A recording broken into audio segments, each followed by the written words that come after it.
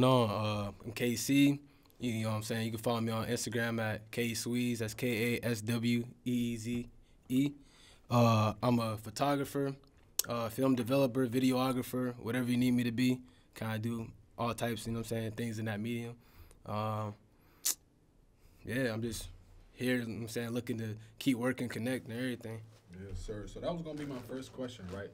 I didn't want to get into questions behind photography or videography because I don't want to pigeonhole you to one lane. Yeah. When people give you like an elevator pitch, how do you like describe yourself to them? Like, do you give them that whole spiel, or do you have like a one-hitter quitter? I think I got like a spill, you know what I'm saying? I tell them basically what I just said. I'm whatever you need me to do, you know what I'm saying? Whatever you need, I'll let you know what I can do for you, and I do that. But yeah, I don't like being I guess categorized. I'm more. I like to say I'm a photographer, but same time, I do it all, you know? Okay.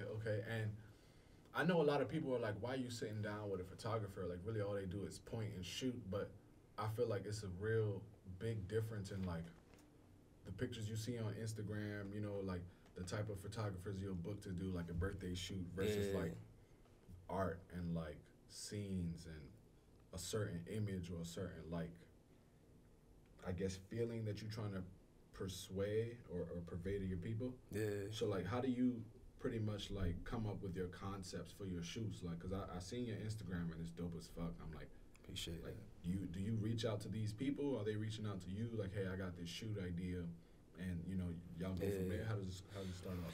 I say reaching out is more of a mix. Sometimes people reach out to me. Sometimes I reach out to them. You know, that's kind of where what's the word I'm looking for? Collabs kind of going hand in hand. You kind of got to know what you getting out or what you gonna, you know what I'm saying, help with. I say for the most part that concept wise, I kind of use whatever I see around me. I'm big into vinyl, so I see like album covers or whatever, vinyl covers. I use that. Music, you know what I'm saying, how I'm feeling. I use that to kind of in my mind to portray an image. And then I know, like, when I imagine those things, I go and I search through those people, or I think in my mind who fits this character. And that's when I go out and I reach out to these people. That's dope. So my next question would be like, damn, I lost my train of thought. But my next question is like, if that's the case, then are you turning down certain jobs? Like when people come to you like, hey, I got this idea for a photo shoot, do you turn down certain work because you don't want your brand or your image to be kind of like off its rocker a little bit? Like, have you ever turned down a shoot? Yeah, I actually have turned down a shoot. I kind of try to do everything, but some things it just I don't have time for. You know what I mean? So you gotta know. I'm all about getting, you know what I'm saying, making money and different opportunities and stuff. So if I see like the opportunity is good for me, then I'll take it. But for the most part, yeah, if it's not like in my vision or if it's something that I just wouldn't put out, I don't like to do that. I like to keep my page, my portfolio. I like to keep it like me, my idea and everything. Okay, so my next question is this something, like, kind of just tell us a story about how you even got into photography. Like, is this something that you needed to pay the bills or something that you was passionate about and you was doing for free until it started making you money? So I say how I got into it. Like, I kind of always been around cameras. I ain't even realized it for real. Like, my mom, she even owned the portrait studio in the flea market at one point. And I would help her out on the weekends, you know what I'm saying, being there, buying up all the Yu-Gi-Oh cards from the little other people and stuff. But that's the first time I kind of like seen it. But I'd say I got into it because I remember being in high school, I was really into like fashion and everything, but I was making beats and I was focused on music and stuff. That was my main focus, and a lot of people wasn't taking the music serious, so I was rapping on my own beats and everything, you know what I mean?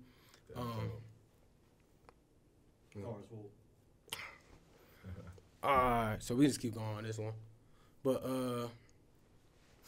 so I'll be, yeah, like I was saying, so I'll be, I was rapping on my own beats and everything, and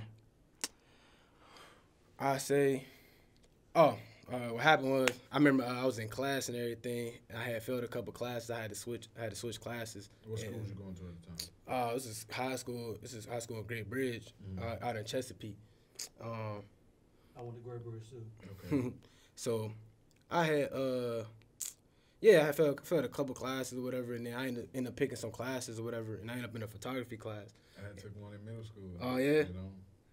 So yeah, you know what I mean. So I started doing. I messed with the cameras. Me and my boys messed around with some fashion stuff. So we kind of just, you know what I mean, just went away with that. And then I just kept working. People kept asking me to take pictures and everything. And then back then it was high school, so we was doing parties and stuff like that. Okay. So you know what I mean. So I was taking pictures at parties and everything.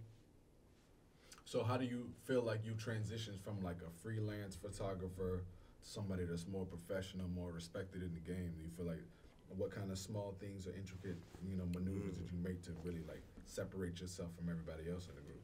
Okay, I think the first thing I kind of really did was like kind of look at my worth, like what I thought I was worth, and set my price and kind of like, being consistent with that. That's the hardest thing to do. Especially when you first starting out, you trying to jump at opportunities and everything. You just gotta know your worth, and I think that's what I did. I sat down and said, I'm putting out this type of content.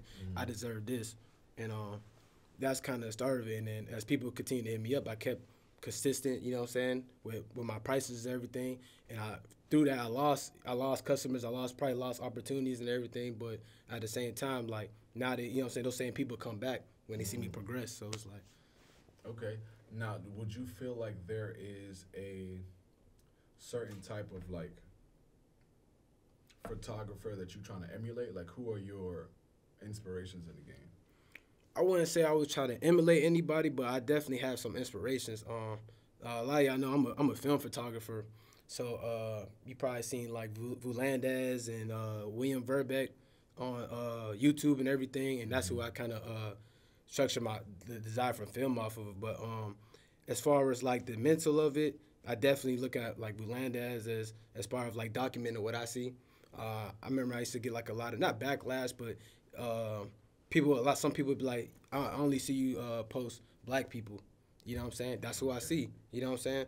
So it's not that at first it started. I wasn't just trying to shoot only black people. I'm just only around black people. You know what I mean? That was gonna be one of my questions. Do you feel like what you do is considered like you incorporate black culture into your work, or it's just naturally that way? Like, do you feel like you're only taking black people's shoots because they kind of align with your vision, or you just open to whoever? Yeah, I feel like for the most part, yeah, it's gonna align with my vision. There's other things I don't. I also do like maternity shoots and stuff like that, and but at the same time, yeah, I do the shoots. I'll shoot anybody, but when it comes to like my portfolio or my Instagram and stuff like that, I try to keep it like a black space. Okay, man. As far as incorporating that into your work, my next question would be like, is there anybody whose work that you've seen that you're like, wow, that's amazing? Like besides, the two that you said, but is there any one shoot that you saw that you was like blown aback by? Let me see. And really, I only asked that question because like there's so many different, like I was trying to get my Instagram posts like put on. I don't know if it was Instagram or Apple's page when it was like shot by iPhone. It might have been Apple's Instagram. I missed that. Where you'll take a picture off your iPhone. This is back when probably like the 8 or 9 came out, 10 came out, where there was like, yo, the camera's so good that if you drop that hashtag shot on an iPhone, they'll put it on their Instagram, So I was taking some pretty dope pictures, and I'm like, yo, without no filter or nothing, I'm just posting these online. Like, I'm like, I could get some good traction off of these. But yeah, my question with that is like, would you sign to a company per se and like shoot all their content like National Geographic or something like that? Yeah, I would. Maybe not maybe not National Geographic, but like, yeah, I would sign to a company. I would sign to like artists, or you know what I'm saying. It's just as long as it kind of like I can do that and still do my own type of thing on the side. But as long as everything aligns, and I can continue to do my art and kind of like express, what I'm saying, what's going on in my head, I'm cool with that. Okay. Now you said something earlier, and I want to just clarify. Like, what's the difference between like, I guess, regular photography and film photography? I can't say there is a difference, but the only really difference is technology, just how things are shot and what you're looking for. You know what I'm saying? Like some people just really love the, you know, the vintage look. That's what they want to call it. For me, I liked it. I remember when I first started shooting, I was editing pictures and I was adding grain to it. I was doing this and doing that, and not even realizing I was like trying to emulate film. You know what I'm saying? And then I started looking at, I found a camera for $12. I was going to use it as a prop. I want to learn how to, you know what I'm saying, get it working. So I took it to the camera store. Dude told me, you need this, this, and that. You know, it cost me $5 to get it working. He hooked me up with a roller film and everything. From there, I just... $5 to get it working. Yeah, you know what I mean? That's crazy. And that's why I do my thing now. Like, from there, I just kind of, like, you know, branched off, started doing my own thing. And I got into developing film. I even develop for local artists out here now. Okay, so like you developing like, I want people to really be clear in what you're saying. When you say developing film, you don't mean movies or documentaries or videos. You mean like you taking their pictures and developing it on the film, and you really it's still stills, right? Yep. Okay. Yep. Photography, just that old classic way of, you know what I'm saying, film. That old classic way of film and everything. Man, that's dope. All right, cool. So, what would you say is like the most uncomfortable situation you were in behind your camera? The most uncomfortable. Because I hear a lot of Godzilla stories about like you'll do a whole shoot, or like how do you feel about that thing that happened a couple of weeks back? Like the guy, I think it was, I don't remember where they were, but it was on like all over social media where this photographer came and shot a wedding. They didn't give him a plate. Like they was like, yeah, you can't eat. Like you just here to do the job. And so he deleted all the pictures. Like. How you feel about something like that? Like, have you ever dealt with somebody who was like just rude out the ass, but it's like, yo, you here to, like, you're kind of contracted to do this job. You're not. Yeah. Like, I know photographers. A lot of people who are hired in that realm take a lot of shit. So like, what's some of the things you've had to deal with? I think, shoot, I ain't really have to deal with too much of that. That's very, like, you know, that wedding photography, that's very, like, business. You know what I'm saying? That's very, I'm here for 2 hours, or you know what I mean? But for most part, I haven't really dealt with much of that. I feel like uncomfortable-wise is is doing, like, shoots with, like, babies and small children. That's because, you know, that's not me. Like, I'm not a baby person. I ain't, you know what I mean? I ain't the biggest baby guy, so, like, babies be crying and everything. I'm just not the subject matter expert in babies, you know. But I kind of find a way to finesse it, but at the same time, I just know that ain't my thing. And I know some people who do maternity shoots and, like, baby shower shoots solely. Like, that's all they do because they're good at it. They're good at getting the kid to, like, look in this direction and smile or something like that. So, I mean, if you had a perfect world, if you had to choose, like, your ideal client, what would that person look like? Like, what type of work would you be shooting for them? My ideal client, what I'm trying to work to, Young Thug. No, at least I play it. But for real, that's where I want to get into. I want to get into shooting celebrities, but not as in like a celebrity shooter where I'm going out to these events. I want to be on like a more personal level, like a portrait. Just following them around? More like, you know, hey, I'm in VA doing this show. We're going to set up a shoot, and we go to a studio, and we do a shoot. Portraits, you know what I'm saying? Real kind of like the intimate where I can kind of, you know, capture this person's, like, you know, personality and everything. Now, did you shoot anything at Something in the Water? Nah, I was actually still living in California at the time. Well, I'm telling you, I know a lot of people who were shooting out here at the time, and I feel like that's an avenue to really get you, like, all right, cool, you're not buying a ticket, you're not getting in general admission, but you can stay in between the crowd and the service out there. So I think that's dope. But do you feel like you're in the right town for something like that? Because I know a lot of people are like, anything that has to do with film or video or stuff like that, they'll move to New York or California. So do you feel like you have a lane here? I feel like I do, and I feel like I'm trying to get it back. I was living in California for a little bit. I just ain't like it over there. What I did see in California is, and what I kind of compared to here is Oakland. Oakland is very black, very, like, cultural. They kind of got, like, to me, they kind of got, like, a vibe like here. But they just more established, so they, you know what I'm saying? They've been around. Yeah, they're confident because they know they, you know what I'm saying? Us, we confident. We know what we do, but I don't think a lot of people outside of Virginia really know too much. I think that festival really did it, though. You know, like, unfortunately, I won't be back. We talked about this the last time we was on, but hey, I think like Virginia has a lot of talent, bro. Yeah. Like, just all the people who's already been here, and all the people you see coming up now. Like, there's a lot of people out here, you know. Like, and I feel like it's cool having the military here because you always bringing in a new crowd of people. Yeah, like, right. It's always young blood, young energy coming in and out, you know. So like, do you feel like staying in this town for that reason to always keep you employed, or do you feel like it's a seasonal thing where you kind of have to like come in and out, like travel, network, get your name out there? Yeah, I feel like anywhere you go, especially doing like this type of work, you know, you're gonna be traveling and everything.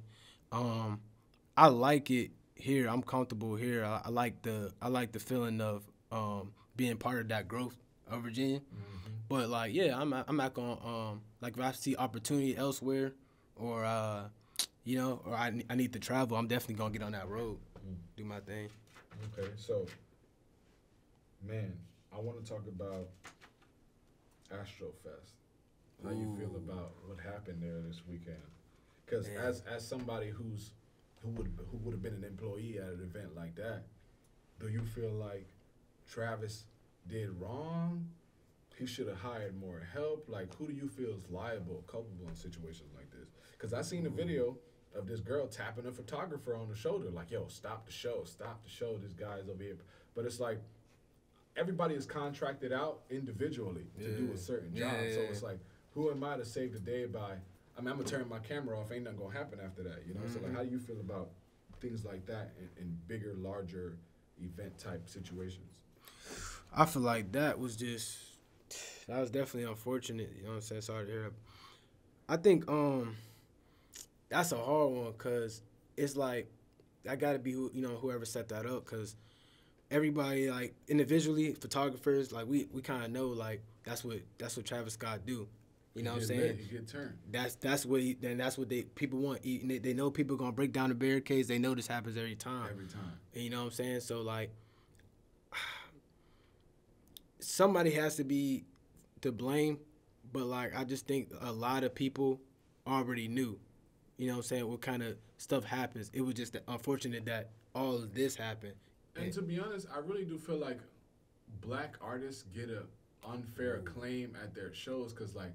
Mosh pits happen a lot at a lot of different shows. A lot of people get hurt, and I'm not gonna say a lot of people die, but I'm sure it's happened before. I'm sure this ain't the first time somebody died at a concert. So for it to be like, you know, like Travis is promoting violence and negativity and all this, I'm like, yo, people literally go to concerts to beat the shit out of each other. You know, so like, it just kind of baffles me how much like responsibility certain people got to take, but. I'm like, hey, it comes with the craft, you know? Yeah, that's definitely crazy. And if you know, like, people who know me know Travis Scott is one of my, you know what I'm saying, favorite artists. So definitely, like, man. Okay, so, like, do you feel like you do most of your work at the shoot or afterwards in editing, post? Afterwards, post. Why you say that? Post. There's just so much that goes into it. Like, you know, it's as far as, like, you know, editing could be hours, depending on what you're working on. Video, photo, you know what I'm saying? Especially with my work. I feel like my work is very specific to, like, that shoot. I'm not a filter person. I don't just drop the same filter on the photos. You don't have presets? I mess around, but I don't like to do that a lot. I like to, you know, especially working with film, where a lot of stuff is very inconsistent. It can be, you know. I edit differently for every shoot. So I put a lot of time into it. Okay, so you have to really let me understand this because film is analog, meaning you ain't plugging your camera into the computer. Right. So what does that process look like? You take a picture on an analog, you know, camera, you pull the film out, then what? So you got your, you know, you take your photos, you fill the whole roll of film up and everything, and then you got that canister. You take it to a lab where they, in the dark, you know, complete darkness, they take that film out. They put it in the canister. How they do it? Well, I do the same thing. I have videos on actually how to develop your own film and everything on YouTube. Channel? I do. I'm gonna put all those links down below. Appreciate it. But yeah, they put it through some chemicals or whatever, and then they hang to dry, and the images will appear. You know, after that, that's when you get into scanning. Just scan it, flatbed so scanner. So you're using kind of like a regular old printer scanner? You have to have one that's like see through. High-end. Yeah, I got more of a high end scanner. You know, but it's a flatbed. It's about this big. It's not nothing too crazy. Mm-hmm. But there's also ways you can get around it. You can use your phone to take pictures. You know what I'm saying? Fact, right? Yeah. That's what I'm saying. Like, how do you get it from the physical picture that it was developed onto people's iPhones and computer screens? So like, you can just snap a picture after the fact. You just scan it. I mean, that's dope. That's dope. I mean, it's easy to understand now. Yeah. So like, which do you prefer, video or stills? Oh, that's a hard one. I gotta say, I have to say stills, but I do like video. Not even gonna hold you. I do like video. As far as video, I like music videos. I think that's what I haven't done much of that recently, but I do enjoy doing music videos. It's time consuming. So you've done a music video before? Mm-hmm, I did a couple of them. What does that look like? Because I'm starting to edit my own videos on the pod and stuff like that. And it's really just conversation. I just, cut to whoever's talking at the time. Yeah. But a music video is very, commercial, like 7 seconds here, 2 seconds there, 3 seconds there. I know it takes a lot as far as, going from location to location. So, what are those experiences like for you? Those experiences are cool, You meet a lot of good people. Usually a lot of people at music videos. I think you just got to stay organized, and that's not just on your part. Your client has to be organized too, But it's kind of up to you to kind of I don't want to say control everything, but you want to be able to. Your client asks you to do something, you got to be able to put it out. So it's important that you kind of stay on everybody's. Saying, all right, we shot our 30 minutes here. Now let's go on to the next location. Okay. You got to be able to vocalize these things. Because a music video in the moment, the artists and all their friends having fun. You're just gonna listen to the song over and over again in front of the camera. It'll be on you to get them to move to a different location. Yeah, and it's hard not to get start having fun too. Because there's a lot of good people. That's what I'm saying. I shoot my people, so you know what I mean. So usually people are a lot more welcoming. That's what's up. That's what's up. So what would you say is the what are your rules? What are your hard limits as far as this is what you tell every person before a shoot when they trying to book you? I wouldn't say I have any hard rules. It just kind of for the most part, everything I want to use all of my content. I think that's the biggest part. I use everything that I shoot. I use. Some stuff is a little bit more intimate, and that's a case by case. We talk. We'll talk. But that's my biggest thing is being able to use my work. Okay, so contractually, you just letting them know hey, I have rights to this too. Yeah. That's dope. That's dope. Okay, so I feel like a big thing behind photography is that people pay the money, right, and then say, this is what I want from you, right? And then have you ever had somebody who you turn your work into and they're like, this is what I was looking for? Wasn't or what? Wasn't. They was disappointed? I wouldn't say disappointed, but I have had clients say that I wanted it more like this. And depending on what it was, for the most part, I try to fix everything. There's some work that, when you come into a photographer's page and you like their work, you're asking for their work. I think that's one thing to keep in mind. I think people or clients, they kind of see a photographer and think, all right, he has a camera, he can do exactly what I want him to do. But that's not how it works sometimes. You know what I'm saying? You're coming to this person for his work. If you wanted that person's work, you might have wanted to go to them. But yeah, I have had times where it's just kind of it's working, let's tweak it a little bit. You know what I'm saying? And I try to do that free. If it it's too much, a little bit more, then we'll work out price. Okay. Okay. Now, what lessons do you feel like you've learned, throughout your years in the game, something you can impart on somebody who's getting into photography or interested in the lane? Definitely lessons. I say, just use your equipment, master your equipment before you start buying equipment. Master what you already have and what you can afford before you go online and be what's the best photography equipment? You get the $10,000 equipment. Yeah. And just be stuck either with a high bill or not knowing how to use it. That's what you mean. Exactly what I mean. So do you feel in that case there are levels like the cheaper cameras, you're gonna learn what you need to Yeah. learn there, and then go up. And the more and more expensive stuff gets, like you learn it more as you go. Yeah. And there's some stuff like some cameras just have programs in it that you might not even need to use. Mm. You know what I'm saying? You just buying this camera expense wise because you think it's gonna perform higher quality. Mm-hmm. When really you just need another lens. Okay. Do you feel like, in that case, like people who can't afford their photography services, like what would you say before they come to you would be their best bet? Like an iPhone, a GoPro? Mm-hmm. Okay. iPhone. Every time. Yeah, I'm not even gonna lie to you. iPhone's going crazy right now. Just I seen you had the gimbal earlier. Mm-hmm. You can spend $80 on the gimbal for that. Use your iPhone and just master it. You know what I'm saying? You got it at home. You probably just playing around with it. It's cool, but you can really master things like that, and that would save you so much bread. You know what I'm saying? Understand that light is just light. I got these studio lights in here, but really, do I need it? You could buy Home Depot lights. I seen the shoot you did with the dude in the backyard. Oh yeah, You yeah. had one light. That was you. Mm-hmm. Wow, I love that shoot. I was like, man, that's so creative. But like getting the visuals, getting it. Like, hey, we didn't just put the pictures of the shoot out to be like, hey, here's some nice pictures. Like, let me show y'all what it took to get these pictures out. We sitting around in the backyard with a backdrop and a chair, the sun setting. So you was using that natural light for that shoot? Actually, I didn't.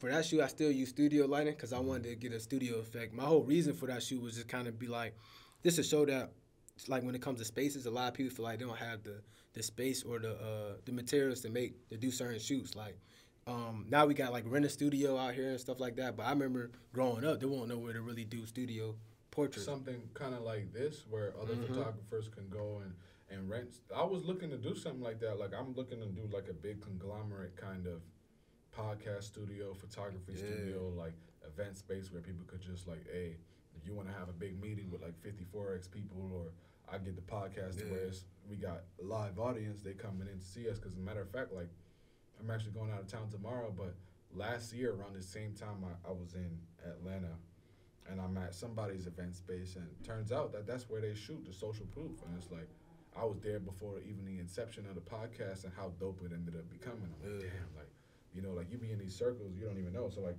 who do you feel like you've met? Like, what type of circles have you been in, you know, due to your lane? Ooh, circles. I think I met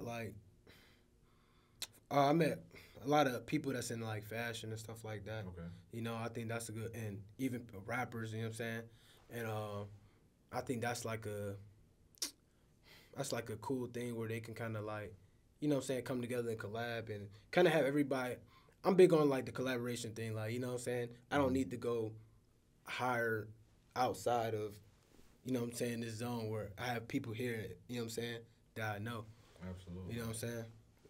That should get costly, man, getting people to fly out, Bruh. stuff like that. But I'm looking forward to it because I got a couple people that I'm excited to have on. You know, I don't know if I even told you, like one of my mans in New York does all the hosting and weddings and event planning for like pretty much all the events in New York. I'm wanting to get him like as soon as the years start. So, you know, we got a bunch of stuff coming up, and like, really, my last question is, like, how much time do you feel like you have, you know, for anybody who's in the area and then want to book you for a shoot? Like, would you say, like, hey, first come, first serve, like, get them out the way? I say, you know, not just first come, first serve, you know what I'm saying? I definitely, you know what I'm saying, DM the book for right now. But we can work out a plan, work out a schedule, you know, so I'm pretty flexible. You know, I sleep during the day or I sleep at night, whatever I have to do to make it happen. Yeah, because this is my life, you know what I'm saying? And you travel. Like, if somebody was like, hey, I'm going to this city for this shoot and I want you to be there, kind of just get the whole, me speaking at an event, you'll do it all? I was probably about 2 months ago, about 2 months ago, I was just in Pittsburgh and I did a shoot out there. And I got some events coming up as well, so I'm going to try to be everywhere, especially with this new year coming up. Hey, man, I really appreciate you for coming through. I really think you should, like, delve more into, like, the teaching and the professionalism, like, how you developed the film, like, how you got to where you are, like, using your YouTube channel, like, kind of those same people you were talking about earlier, like, the same people that motivated you. I'm sure it's a lot of people out here, just from listening to this podcast episode or, like, watching your YouTube channel will definitely get enough gems on, like, how to start their photography business. Yeah. Yes, sir. So, I mean, let the people know where they can find you, where they can book you, where they can see your work? Because I know you said you got your website up already, right? Yeah, so like I said, my name's KC. You can find my Instagram at KSweeze. It's gonna be KASWEEZE. My website is ksweeze.com. You can go up there and, you know what I'm saying, view all my stuff and everything. Yeah, if you need film developed, prices are in my bio on my Instagram and everything. So I'm looking to work. Yes, sir. I appreciate you. Chess Moves, episode 25, whatever the fuck, you know. Yeah. I appreciate you, brother. All right. Gucci. How much time we got?